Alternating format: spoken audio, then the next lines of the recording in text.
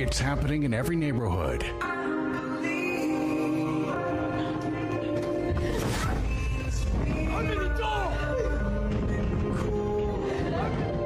is he? Huh? This is why you really want to leave me. No, I didn't. Down every street. Sickness, addiction, and violence has been turning countless homes into crime scenes.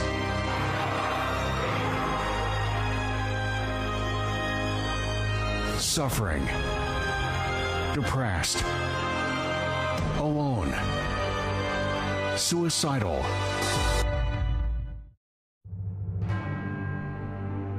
Shawnce Clayton enjoys today a fulfilling life with her husband.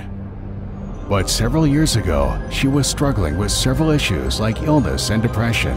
Devastating. My whole life was a mess. Drug addiction and alcoholism. I had so many physical problems, and of course the depression just got worse. Really destroyed.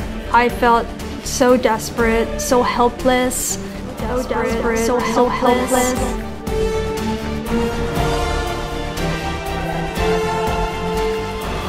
My name is Shawnce, and this is my story. I had relationship problems.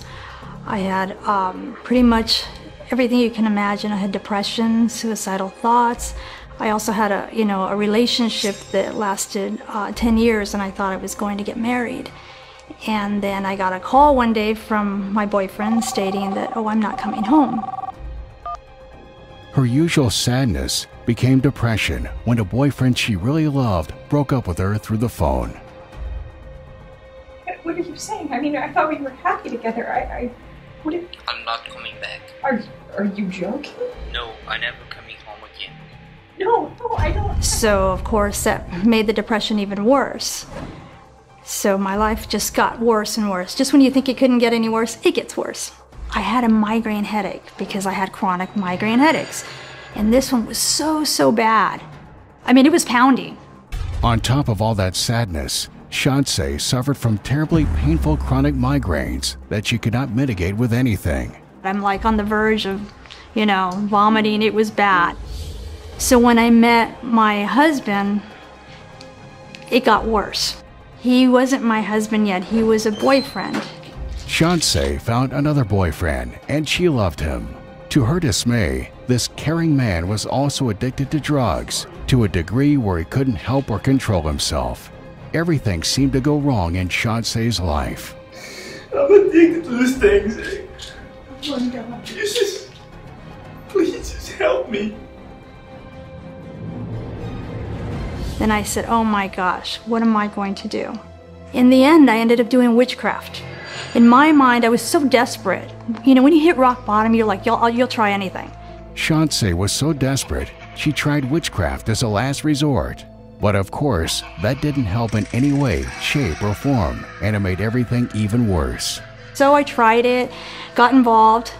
Did I get any better? No, I got extremely worse. What happened then was it got so bad that I became so suicidal that one night I almost took my life. I wanted to take a bunch of pills because at that point I was taking so much medication. Shawnce Clayton couldn't handle all that sadness and suffering anymore, and she was really close to doing something terrible. Fortunately, she was strong enough to keep fighting on. And that was the night I was going to commit suicide. One day, she received a pamphlet in the mail with information about the help center. Finally, a little hope appeared in her life. It was a flyer. It was more than that. It was like a pamphlet, and it had all these testimonies. But the cool thing was that I was looking at it, and I'm like, wow, this is heavy duty. So I made up my mind. I said, I'm going to do this thing. I'm going to go. One last thing I'm going to try. I will trust in you. I will trust in you. Gosh, I felt so good the day that I was stopped suffering from all of this. It was like a whole new life, a whole new chapter for me. My husband overcame that addiction. We got married a year later, and we're still married. We're going to be married 13 years next month. My advice is, anything that you want out of life, you have to work for it. It's not an easy fix. I never knew could exist. Me, change, completely leave the past behind, all those illnesses, all the sicknesses, all the hurts, the frustration, the disappointments, all that's gone. God knows what's going on, and He knew that once I came that I would give my 100%, I would give my all. Shantse and her boyfriend both started to change and get better thanks to the intelligent faith. Eventually, they married, and now they are a happy and healthy couple with their sights in the future. I will trust in you. Hello, my dear friend. May God bless you in the name of Jesus. Do you know that for every problem there is a solution?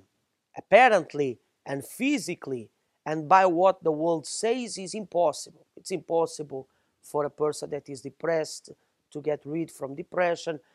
And it's impossible for a person that has a type of sickness to be healed.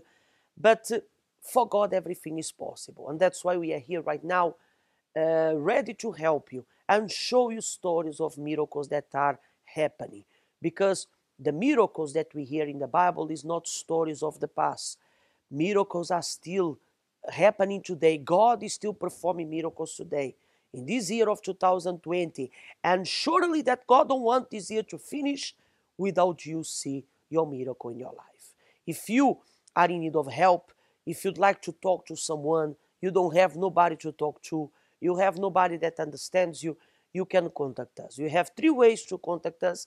You can call our helpline, that is 08612 1255. Also, you can reach us through the WhatsApp number, and if you are watching me from Facebook, you can reach us through our messenger on Facebook. And we're going to help you, we're going to hear you, we're going to pray for you, but of course, there are things that only you can do. And that's why I would like you to invite you to stay with us and see what people did in order for their lives to change. Powerful testimonies, powerful stories that proves that God is the same of yesterday, today, and forever. Stay with us. I'm a very happy man today. And why did I say that? Because I have peace.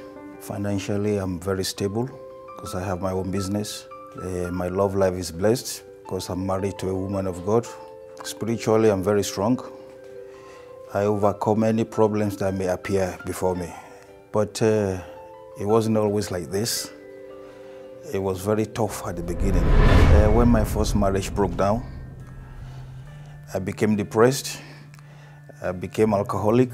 I was hooked on alcohol, drugs, gambling, all kind of addiction.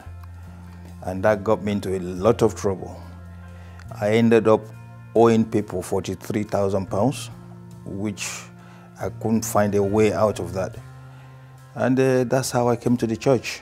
And I got an immediate help, advice, what to do, how to use my faith to overcome all this problem, that God could help me. I said, okay, I was ready to do anything. So the first thing I started doing was to make a chain of prayers to be set free from whatever spirit was behind all these problems. So I was coming on Fridays for my deliverance, and Monday for my financial breakthrough, to be free from all these debts, and Wednesday to get to know God, to learn the word of God and how to put it into practice. And I was doing this for years. But what I noticed was within the first 7 weeks of the chain of prayers, I gave up gambling. And the drug, I was not too eager to go for drugs because I could see the improvement in my financial life. I got a good job, and because I was sweating for this money, I didn't feel to spend it on drugs. I was reluctant. I gave up alcohol. The last thing I gave up was cigarette.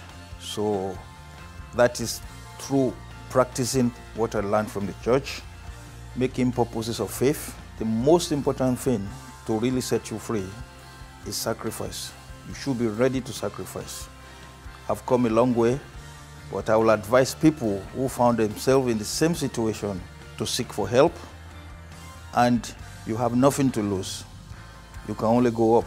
Listen to the advice, make chains of prayers, put into practice what you learn from the church, and trust in God by making constant sacrifices, and He will transform your life.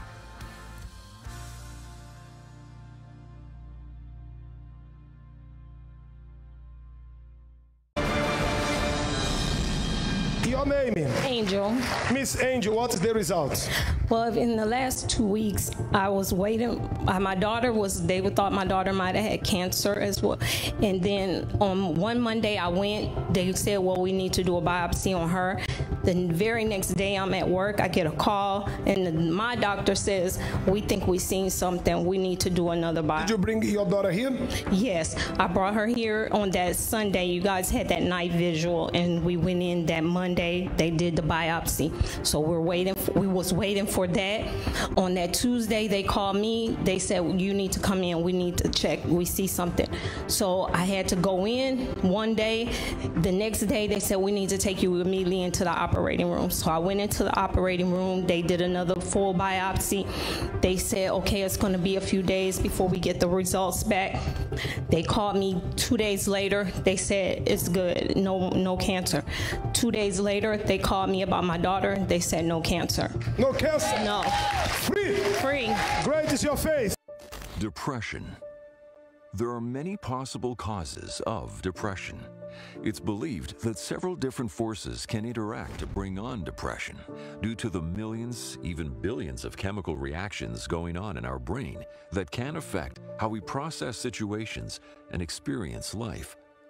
Whether it be traumatic moments or simply just seasons changing, all is said to be causes of depression. The perplexing studies behind depression certainly shouldn't be dismissed, but beyond the physical factors of mental illness come the spiritual factors. Behind all the physical aspects of depression is an evil spirit that brings constant thoughts of sadness, crying spells, insomnia, discouragement, and forces you to do your best to manage the symptoms and hope things get better eventually. Depression has stolen your joy, hobbies, pleasures, quality time with family and loved ones. Depression has stolen your life, and it's not fair. You feel devastated, misunderstood, and alone. You've tried doctors, medication, and just shaken it off like everyone says, but nothing works. You're exhausted and longing to go back to a time when you were once happy. Join us at a universal church near you. We have an inspiring message and strong deliverance prayers for you or a loved one you know who is currently experiencing depression. Don't lose hope. We know there is a way out of depression. There is a light at the end of the tunnel. Depression can be defeated. It's time to end depression and begin living.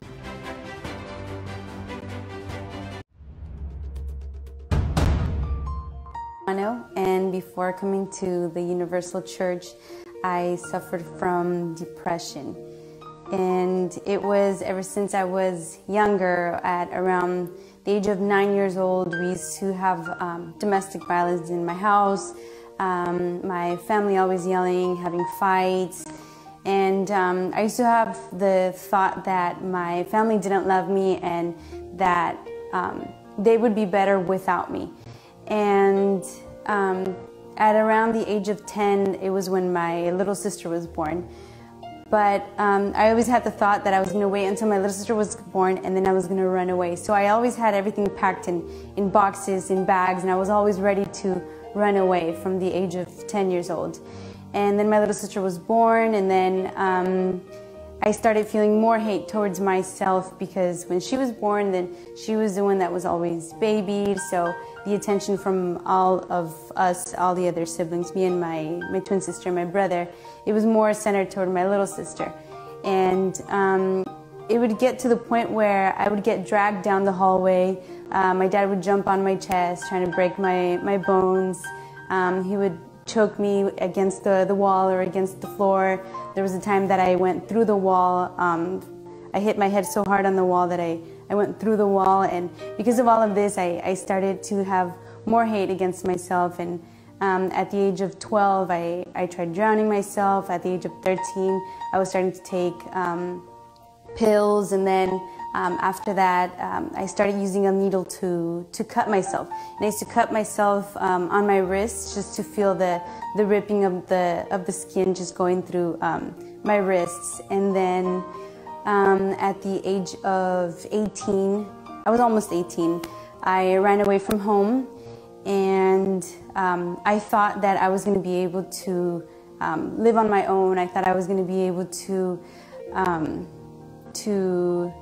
go to school and do other things, and everything was going to fill that void that I had inside of me.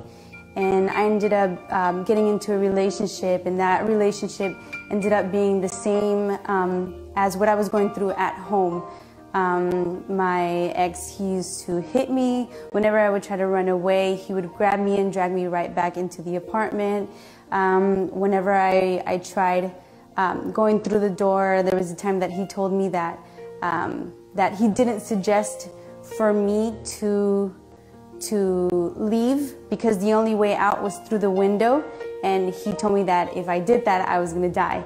And in my mind, I was like, well, that's the only way out.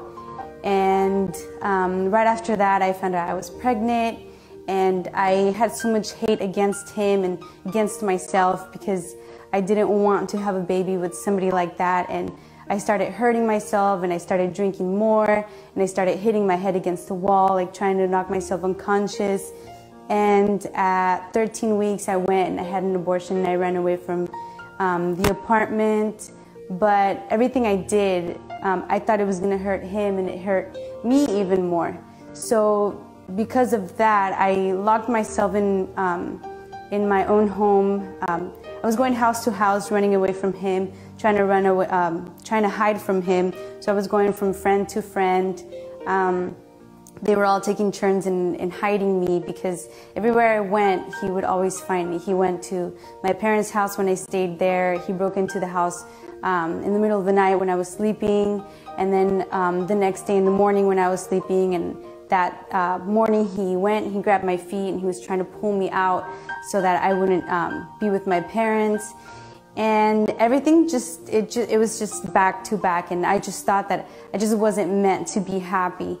And my mom was coming to church, and she would always tell me that if I came to church, that all of that was going to go away, the hate, the anger. And it was in one of those times that I was by myself that I was just like, okay, like I'm going to go and I'm going to try it. But if it doesn't work, then I'm never going to go back. And sure enough, I went, and then immediately one of the first things that I felt was just like comfort. It was like a certainty that I was in the right place, that this is where I was going to find the solution to the depression that I was feeling inside, because nobody was able to help me through it. My twin sister, she would always try to come home, pick me up, take me to theme parks, take me to restaurants, take me to, we would go to Palm Springs like every other week, and nothing that she did, and I know she tried so hard to take that depression away from me, but nothing helped. And I was just in my house, and I just locked myself in, and I didn't want to come out. I didn't want to go to work or go to school. I just wanted it to end there. And every night I would just wish that that would be the last time that I went to sleep. And I mean, it never happened. So that's why I came, and I decided that if there was going to be a way out, that I was going to give it a chance. And I did. And then little by little, the depression, the hate, the anger against my dad, against my mom, against everybody in the past that had hurt me, all of that started going away. And then the depression went away, and the anxiety and everything went away, and everything got replaced with happiness. And now I don't have any more hate against myself, any more hate against my parents, and now I'm a completely transformed person inside and out. And coming from the Universal Church, I broke free from the depression I had, and today I am depression free. You see, my dear viewer, you don't need to cry anymore. You don't need to be there depressed anymore. Maybe you are there depressed, you are crying, you think that there is no way out for you, but you see what God is doing today. What you need to do is to leave your complex behind, is to leave yourself behind and join us.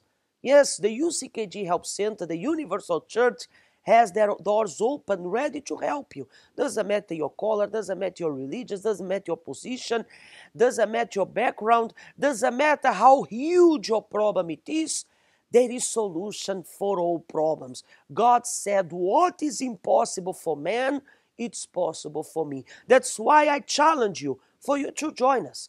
Tomorrow, Friday, we're going to have a powerful prayer. If you are there on the other side and you need a miracle in your life, I'll invite you to join me tomorrow, 10 o'clock in the morning or 7 o'clock in the evening. If you live in Stockholm, I am going to be waiting for you. We're going to be open the whole day from 9 in the morning until 9 in the evening, but you can join our time services that are 10 in the morning and 7 p.m. here at the Jarlsgatan 106. You are welcome to join us here in Stockholm. If you live in Gothenburg, we have also our prayer that is at 10 o'clock in the morning and also at 6 p.m. And you can see the address below of your screen. But if you are watching me from abroad, there is a UCKG with their doors open for you because we are established for more than 120 countries. You are our guest to join us, and not just to join us in the prayer, because I'm not inviting you for you to join a prayer meeting. I'm inviting you for you to change your life. I'm not inviting you for my church. I'm inviting you for your life to change. I am not inviting you for you to change your religions if you have any type of religions. I am inviting you for a new life because God has a new life for you. Doesn't matter who you are and doesn't matter how big your problem it is. If you want to join us, you are welcome to be here with us. If you want to know more about the UCKG Help Center, you can visit our website, uckg.se. And also, you can watch the story of the UCKG. Maybe sometimes you don't know what is UCKG about.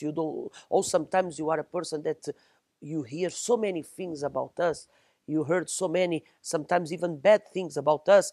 You can go to Netflix and join and see our movie that speaks about the story of the church. On Netflix, we have our 2 movies, Nothing to Lose 1 and Nothing to Lose 2. You can see the story of the Universal Church, and you can see what is this faith about. What is this God? Because for our God, nothing is impossible. It was a pleasure to be with you, and until next time, may God bless you.